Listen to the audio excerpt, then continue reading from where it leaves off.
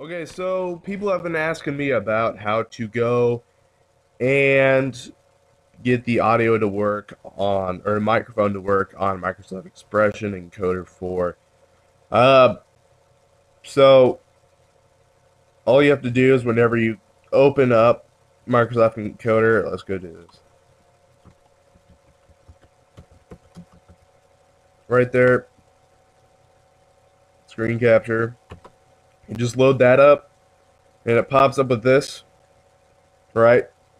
You go to audio, and I don't know why, but it does that only to my laptop. It works on everything else. But that's where it is. It's being dumb right now. Uh, but it's right there. Like I said, I have no idea why it's just doing it on my laptop because it works on everything else. Uh, let's try something like that. And then, yeah, stop. And it should work. Hey! There we go. Uh, that's all you gotta do.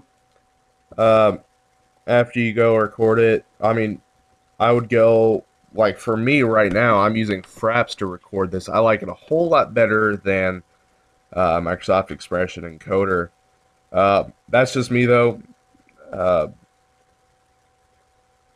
because whenever Fraps gets done with its videos, it automatically goes into a um, MP4 file like this right here, and it's real easy to go put it on YouTube. But the thing is, Microsoft Encoder, you can go and edit some stuff and take out some stuff really easy, while on Fraps you have to go into Windows Media Player and clip some stuff out, and it takes a whole lot longer. That's just me though. Some people like Encoder way better than anything else, and some people like Fraps better than anything else. Uh, Fraps does cost money unless you hack it, and that's the full version if you hack it. And Encoder, the free version does pretty much everything, really. So there's that. If you guys have any other questions, just go shoot me a message on this video or the main video.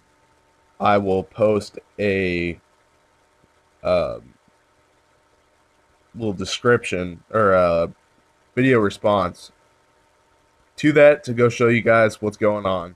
Uh, said thanks for watching. If you have any other questions, go message me. And yeah, there's that.